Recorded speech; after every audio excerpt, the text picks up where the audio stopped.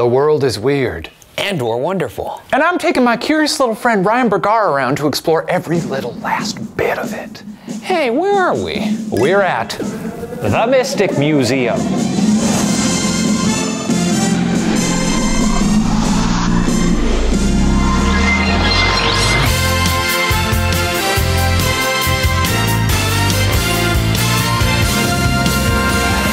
Burbank, California. That's where you'll find the Mystic Museum, an outlandish antiques wonderland stocked to the gills with a panoply of creepy curios. My colleague and I sat down with owners Kiko Bailey and Erick Wessel to find out more.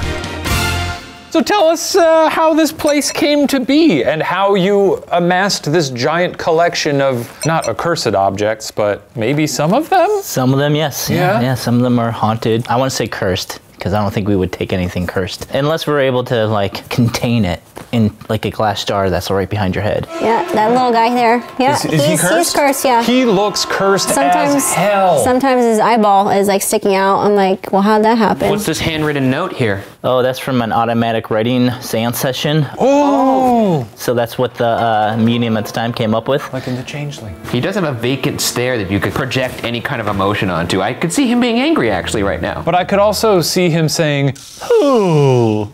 Enough about our little friend up there. What were you guys doing before this? Because it seems like a strange thing to just jump right into this from the start.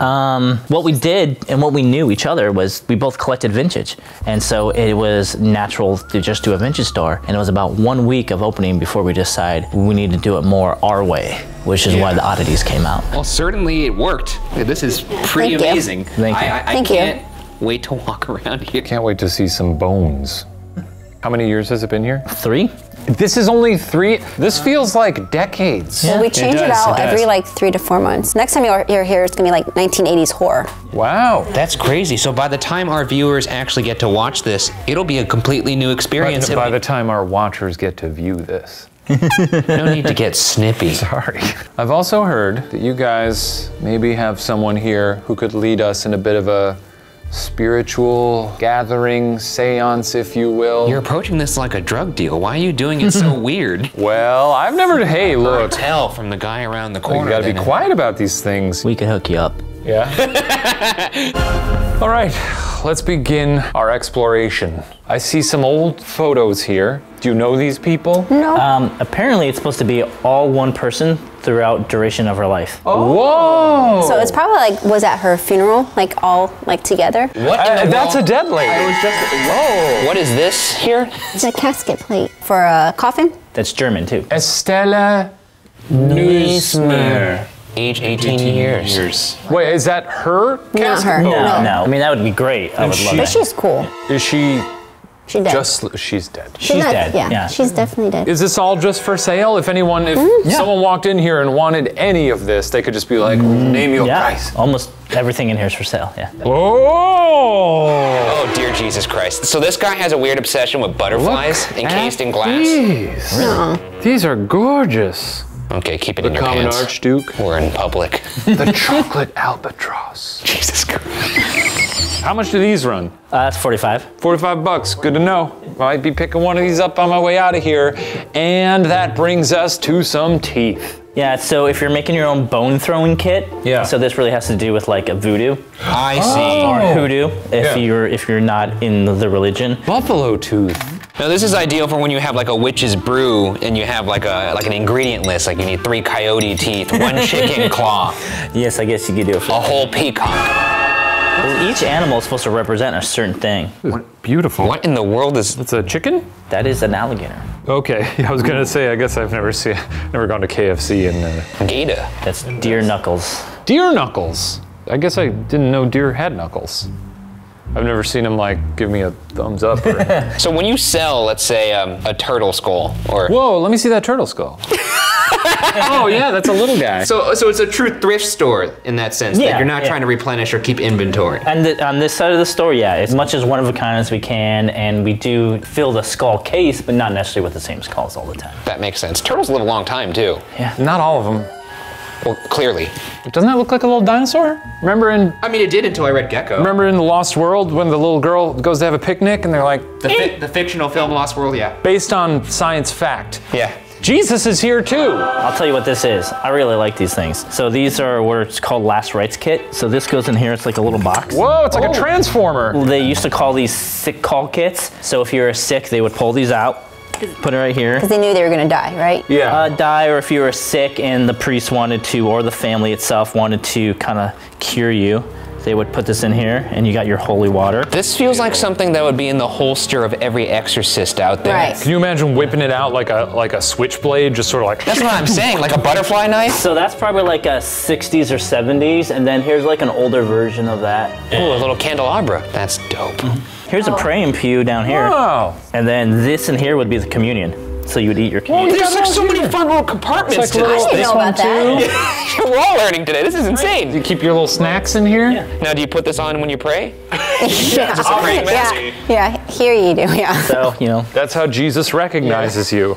That's true. Ooh, someone's ready to pray. They got my official mask on. Everyone thinks Jesus looked like a sexy white man. I'll tell you what, he looked like this. History shows. You look like the Red Skull in the Winter Soldier. That's right. Is there any items that you think we should talk about, like crown jewels? Well, we're kind of known for our, you know, skeletons. I was waiting to get to this. So, like, these things are really, really rare and hard to come by. Oh, that's glass? Lucite. What is lucite? Just a hard plastic. Acrylic. And so these were made so they could test like x-ray machines and CAT scan machines without constantly putting a live human through the radiation. That makes sense. Sweet of them. You can see the cartilage. Oh, let me see that cartilage. That's disgusting, and it's in all of us, so I will guess say I should bone just... marrow is delicious. Not human bone marrow, yeah. but like I went to a place once and they scooped out the bone marrow and I couldn't get enough of it. Oh yeah. It was delicious. I kind of have like tractophobia to... Yeah, do you get a little... Well, I don't like honeycomb looking things. Yes. Oh yeah, that's a thing. That's a thing. And I have it because I looked at that and my skin... Ah, come on, man. Come on. I think this is interesting. Can you guess what that is? Ooh, ooh, ooh. Ooh. I'm sorry. Is it, It has residue on it, I'll say that. I some think sort that's of from the prop house. vertebrae thank God. or something? It's actually your ankle. Whoa! And I have... This is fun. I never thought it'd be fun to guess the bone. Oh, everybody, it's time for our favorite game again. Guess that. Ryan, say it That with one me. should be kinda No, let's all say it. Guess that bone. Let's let the audience get proper time to observe that. Here's my finger to hold up some scale, and I have normal size hands, unlike our president. Sorry. Anyways, What do you think this is? I'm trying to think He's really selling it. Hands in the what hair. in the body looks like that. This is an adult, I'm gonna say a large male. a large male. So like him. Yes. What does that look like on me? Foot. No, I didn't mean that. Nope. Rib somewhere? Close, but no. Clavicle. Yes. Yes. How? I'll show you. So clavicle. Yeah, clavicle. Feel them on you, Ryan. They're there.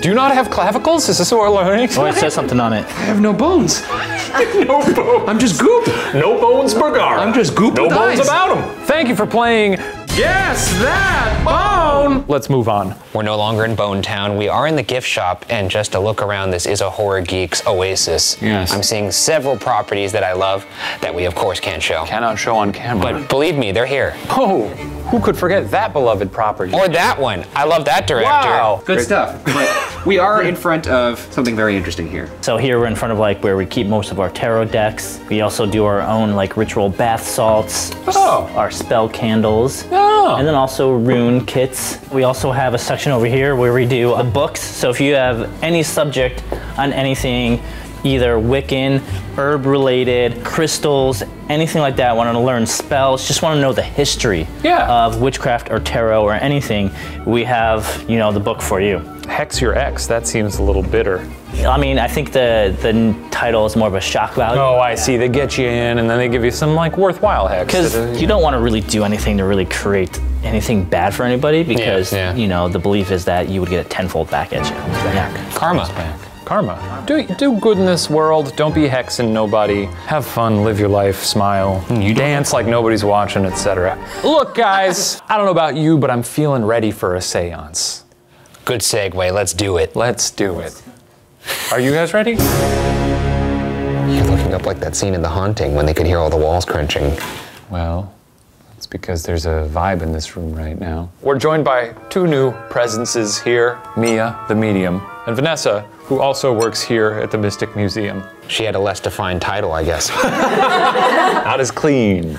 Let's dig in, let's kick some ass. Well, we're not kicking any ass here, we're opening ourselves. What are we doing here? So we're gonna be lifting the veil between the worlds. I have this oil that I make, so we'll be putting that on our hands, a little bit behind your neck. The reason we do this is because this is the biggest portal on your body. That's why you bow your head when you pray. So just to put some back there. That's a lot of oil. I feel like a breadstick. This is right a lot of oil. You still feel good about that turtleneck right now? Put it in the mustache. It's just on the cheeks. Oh, the mustache. Yeah, really get it nice and moisturized. Oh. All right, so we'll get started. We're gonna lift the veil. So put your hands on the table, close your eyes. We're gonna take some deep breaths in, and hold it. 2, 3, 4, and out. One more time, breathe in. Hold it. 2, 3, 4, and out. Now imagine a white light starting at your feet, going up your ankles, your thighs, your neck to your third eye, where it'll be shooting out the top of your head. Keep us protected during our seance. We're not going to allow anything bad in. There's a veil that's lifting, and when I ring this bell, the veil will be lifted.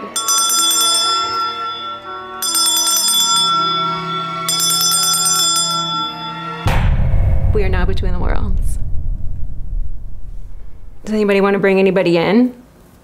Yeah, let's bring in the master of suspense, Alfred Hitchcock.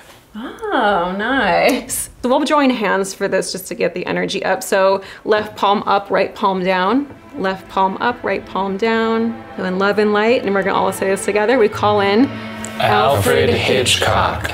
One more time in love and light, we call in Alfred Hitchcock.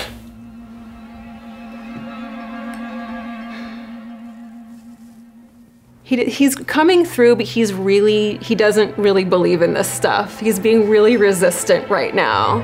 Is he standing profile? I don't see the profile. He's just he's standing back here. Let's use the rods. These are dowsing rods. They can sense spirits. People can communicate through them. You can uncross your hands at any time, but I thought it was really sweet. Oh, can I open my eyes? You can do whatever you want to do. You can have people had their eyes open? We've all been laughing at you. So they'll cross on yes and stay uncrossed for no. Alfred, are you here? And I can't control these, by the way, at all. Yeah, you're here. Go back to the middle, please. Thank you. Where are you in this room right now? Yeah. He's leaving. He's right behind me. So he's been there and he's like, this is not what I want to be doing right now. Where are all the blondies? Right. Do you have any questions for him? Do I have any questions for him? Yeah, while he's here and sort of willing to answer some questions. Yeah. What was it like working with Jimmy Stewart? How about yes or no questions? Did you like working with old Jimmy Stewart? He was going to be the other person I wanted to call. No.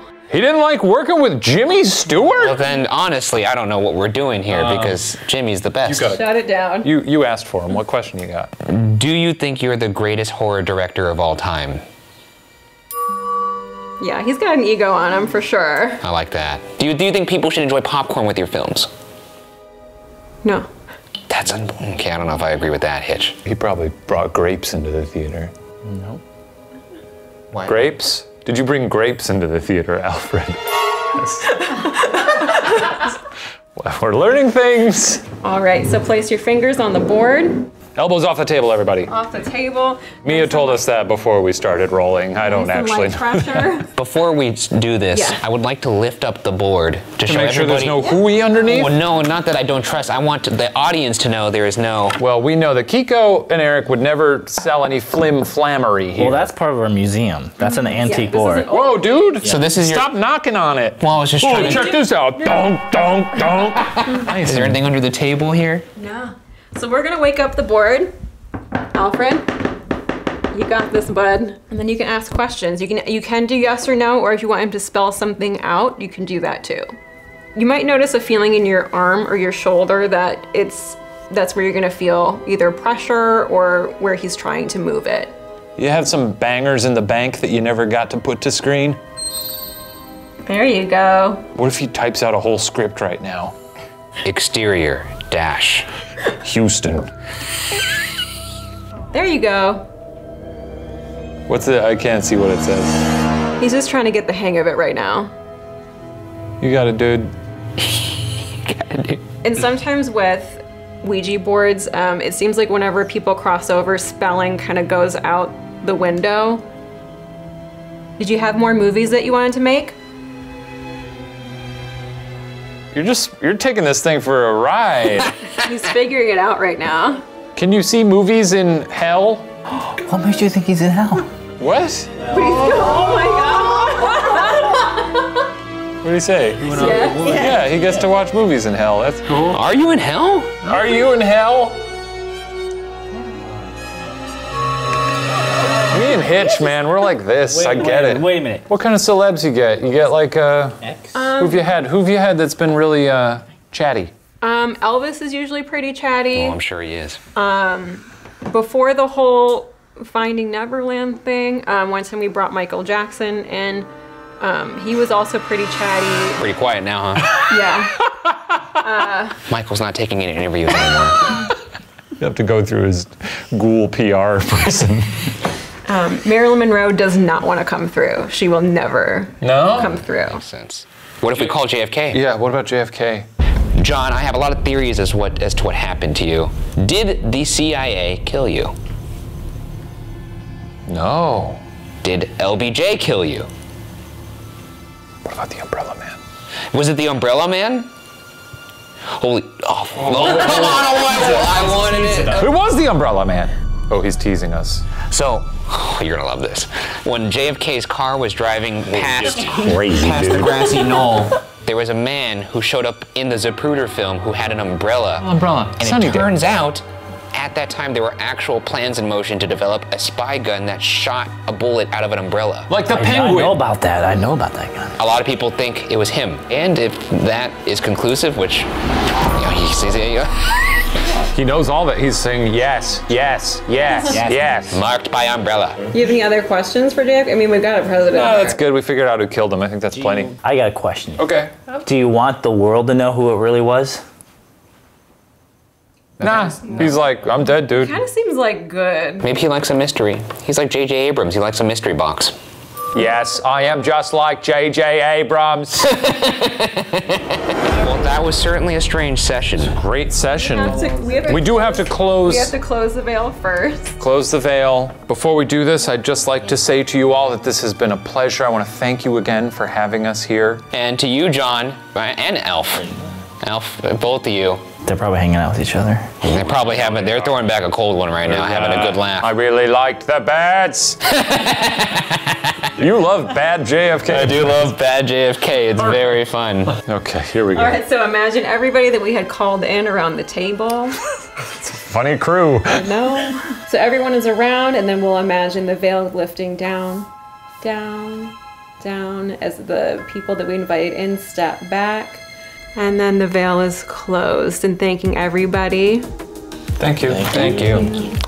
It's not every day you get to feast your peepers on some breathtaking butterflies, test your clavicle recognition skills, and talk to a deceased master of horror about his love of grapes. But you just never know what's in store at the Mystic Museum. I mean, we didn't even have time to talk about this, or whatever's going on here. Did you enjoy it? Yeah, it was a rotating cast of characters we had here. We had a president. Old Hitch. What a journey. Yes. Thank you for taking me here. My pleasure. Well, goodbye.